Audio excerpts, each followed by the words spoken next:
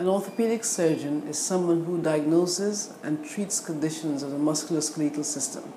That involves the joints, the bones, the muscles, the ligaments, the tendons, and also nerves. The average day in the life of an orthopedic surgeon is varied but extremely interesting.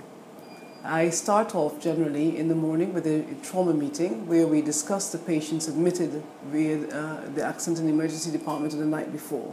After the meeting, then the ward round is carried out where these patients are reviewed and decisions made for their further investigation and treatment. At the same time, there will be patients on the ward who have already had their procedure and they will be reviewed. Thereafter, I may go to a clinic. Clinics can either be trauma clinics where I see primarily patients presenting with fractures, where they're diagnosed and subsequently treated, or elective clinics where patients come with painful joints.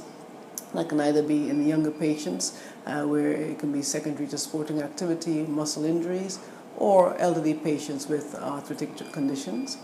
Because I specialize in hip and knee replacement surgery, it's usually patients presenting with painful hips and knees.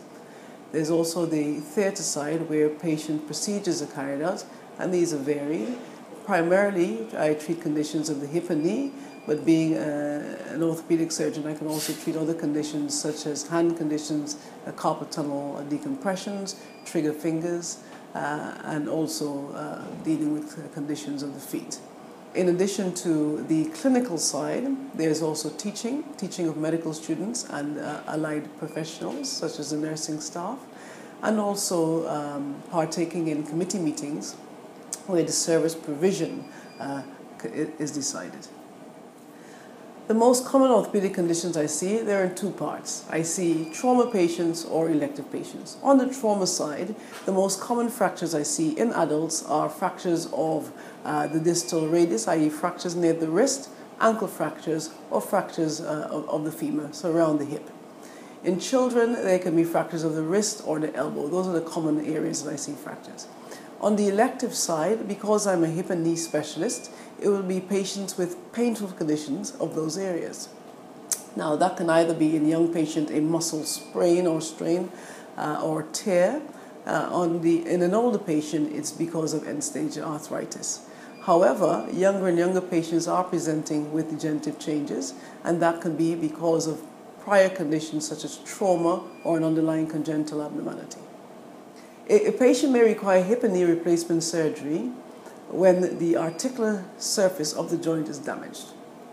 And that damage can occur due to natural aging of the joint or due to underlying conditions such as trauma, medical conditions which can lead to disease of the joint such as sickle cell disease, or if there has been some underlying congenital abnormality. My top tips for keeping the musculoskeletal system healthy are: 1, having a balanced diet. A balanced diet will hopefully lead to you maintaining your weight, because excessive weight will lead to excess force across the joint, and that can lead to early wear of the cartilage.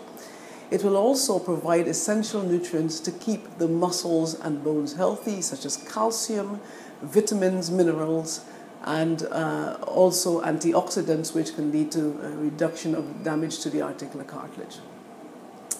Exercise is incredibly important because that also strengthens the bone, strengthens the muscles, which can lead to, and both of those will lead to stabilization of a joint and reduction of wear across the joint surface. But it's important that prior to exercise that muscles are adequately warmed so that can prevent tears and sprains. And also at the end of activity that the muscles are stretched for the same reason. Whilst doing the exercise, it's important that it's done adequately. So when you're in the gym, make sure that you have advice on how to use the equipment correctly, because that in turn can lead to trauma.